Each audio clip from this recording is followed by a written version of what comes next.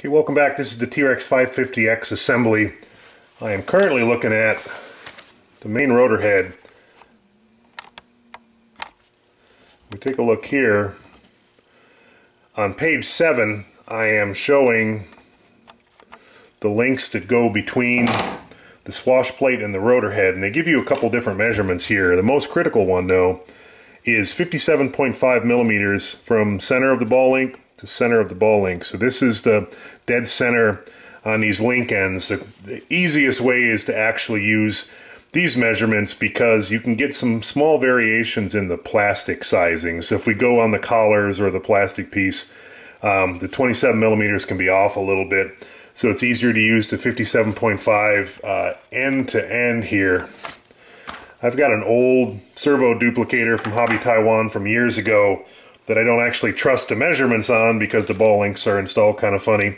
But I have a digital caliper here. It's set at pretty close to 57.5, 57.49. And if I line this up, it's pretty much dead center on these ball links. So I know I can use this to actually set up each of the links.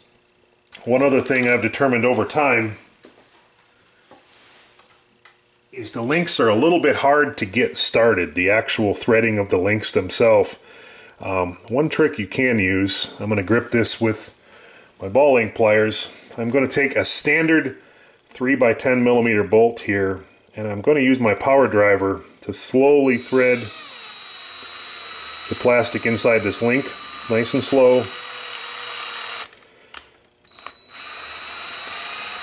What that did is essentially cut some threads into that link, and I'm going to do that, repeat this for the other link, and we'll go ahead and put one together. Key here is not to go too fast and overheat this because you can generate a lot of heat in a quick amount of time here. I'm going to take this nice and slow.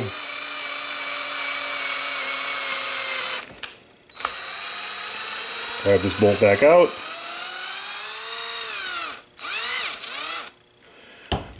Then I take one of the actual links. It'll be pretty straightforward to get that started here. Okay, now I can grip the link with the ball link pliers here and start threading this down. Repeat the same for the opposite side. Keep pressure in as you're starting to thread this on so the thing properly takes threads. Once we get in part way, I can take one of my driver ends here and begin threading this. We'll see about what your critical reference points here are to get this initially set up right.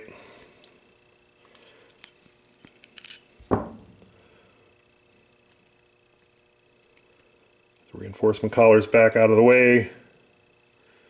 Okay, I'm actually just a little bit short here, so I'm going to lengthen this back out a couple turns.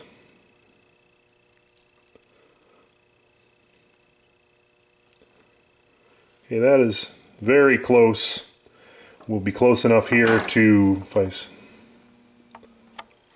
sitting on top of the ball links very nicely, that is close enough to get us on with the flybarless setup. As we zero the head, we'll probably have to turn this a half a turn or maybe a turn.